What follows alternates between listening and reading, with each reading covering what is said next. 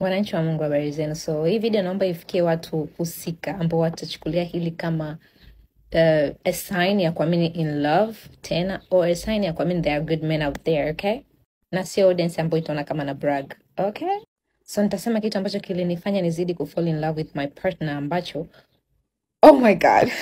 Story time. So siku moja nimetoka nimeenda sehemu, hiyo sehemu kwa kuna mishemishe nyingi nafanya, to the point paka nikapoteza AirPods zangu. Karudi nyumbani ndo nikagundua sina AirPods. So mtu wa kwanza kumpigia kumlalamikia matatizo yangu is my partner. Nikampigia nikaanza, "Hizi nimepoteza AirPods zangu. Sasa itakuwaje? Nitasikizaje vitu vyangu privately?" Hivyo. Akaniambia pole. He just said that. Pole. Basi tukaendelea na conversations zingine, na kwa sababu mimi sikuwa emotionally connected na zile AirPods, na maanisha ni sikuwa kwamba ndo maisha yangu. Sikununa wala sikuwa moody, nikaendelea na vitu vingine. So siku zikapita kidogo akaja akaniambia, "Wewe mwananchi," because he calls me mwananchi, and that is why nakuja go TikTok na nyinyi waita mwananchi. "Wewe mwananchi, ulikuwa unalalamika sana kuhusu AirPods. AirPods zangu sije nini? Haya, nimekununulia AirPods zingine." Kingine, I was like, "Oh babe, thank you. That's so good. That's so beautiful. Thank you so much." But that was not the best part. The best part akasema, "Na hizi AirPods ziko customized na jina lako. Kwa hiyo mtu atakaye kuibia au kipoteza atakayezitumia anajua kabisa hizi AirPods zimeandikwa Muno." Are you dead ass right now? Are you joking? Are you for real? Are you joking? Buying someone something ambacho unajua likipoteza and at some point kilikuwa kina maana sana kwake is one. But customizing it? Like, come on now. Let me show you first kabla sijaendelea.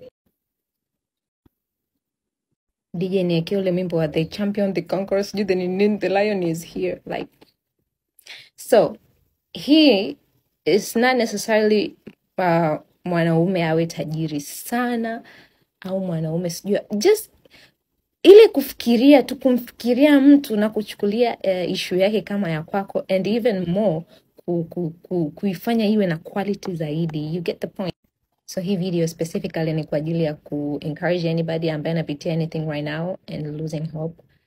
Just don't lose hope in love, because wanaume wazuri wapo, wanawake wazuri wapo, is kwa sababu si tayari tushajiwekea block ya kwamba hii dunia is wicked, wanaume ni wicked, I can't find true love, ndo maana you keep attracting the same people. But the day ukiamua kwamba I'm gonna attract a good man ambaye atakuwa ni version ya mimi, you will, because kuna watu wengi out there. I'm telling you. Mimi na emphasize sana kwenye mapenzi, because mapenzi ndo key to everything, key to money, key to family, key to peace, key to anything you want in life. Okay? Goodbye. Picha inaanza, mpira unaanza, wachezaji nani? Familia. Wachezaji wanacheza kama sisi ndo ile.